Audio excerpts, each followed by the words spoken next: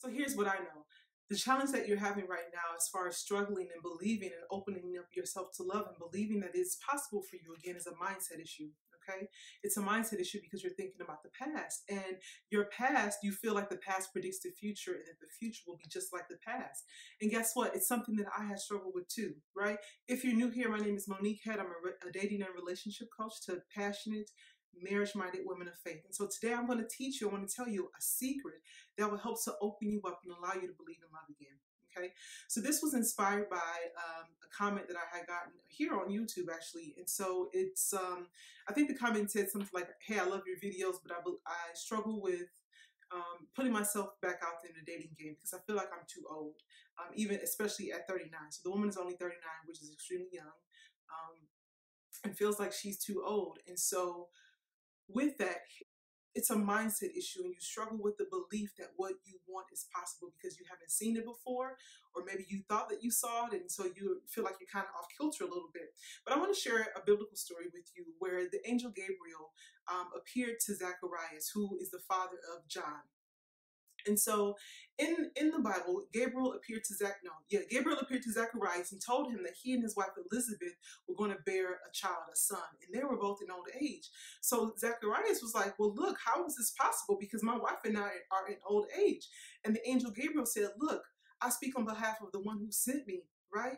And because you do not believe, I'm going to mute you until the day has come to pass. Now, here's what I want you to know, because the secret to your unbelief is your mouth.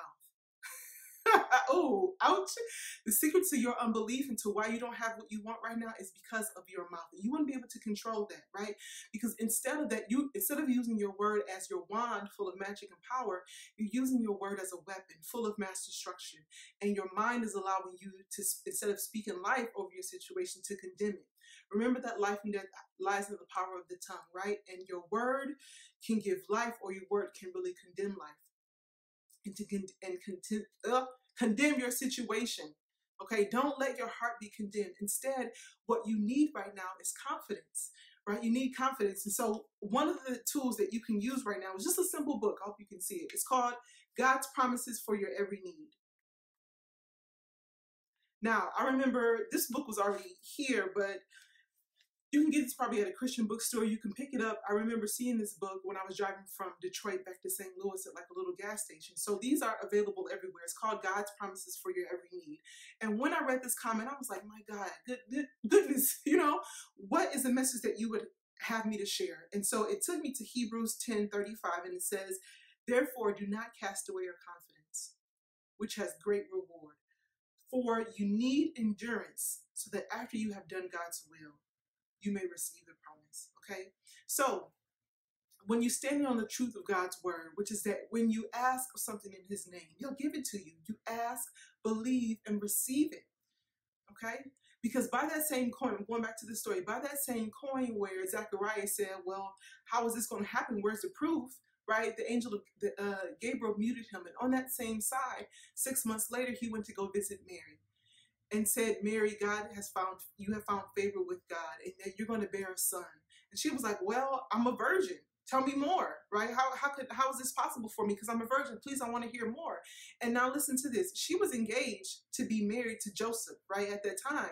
So if this woman is a virgin, she is being pregnant through the Holy Spirit. My gosh, that is cause for a certain death.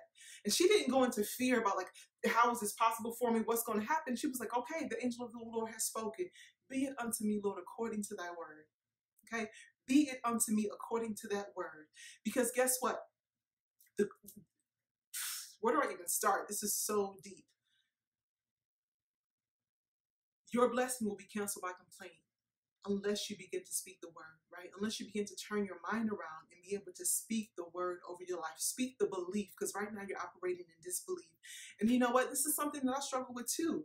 I can remember, just wondering, I have met so many good men, but none of them really did it for me. And I was just like, my gosh, when, can I ever be satisfied? Will I ever meet someone that I can be satisfied with? Not someone who can satisfy me, but someone that I feel like I can be satisfied with. Because I would meet awesome men, but then I would look at flaws and find fault and be like, oh, he don't do this. Oh, he don't do that. And when I met someone that I felt that I could be satisfied with, it was all gravy until I default I defaulted back into my poor habit, right? Of, oh, he doesn't do this, he doesn't do this. And then I have to be mindful, like, no, Monique, you want to be able to speak the word, okay? When Jesus was in the garden, the devil tried to come to him several times, and he had to speak the word over his life 3 times. So that's what I want to encourage you to do. Pardon me. I want to encourage you, I had to write it down. I want to encourage you to speak the word over your life in order to build up your confidence, in order to build up your faith, so that you can open up yourself to love again. That's what it's going to start with, okay? Because in the beginning was the word, and the word was with God, and the word was God. Okay, and then the word became flesh. So you want to practice beginning speaking the word over your life. This is why. It's because the word will carry a vibration. It carries a frequency so that the word will be made manifest. Whew, I'm preaching today. So that the word will be made manifest. And if you are a believer, I don't know if you are or not, because I don't know who you really are, but if this video is speaking to you, I want to encourage you to begin to speak the word over your life. That's the first part. Get out of the disbelief. Again, because your word can be your weapon if you're using it for that, but it can also be your wand full of magic and power.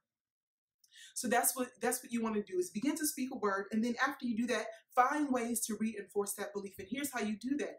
You begin to collect the evidence of what you see out there in the world. So if you know that, you're a woman, you're 39 years old, and you haven't met the man who is for you, you haven't been able to attract the right man, well, guess what? I have a client who became a first-time bride at the age of 41.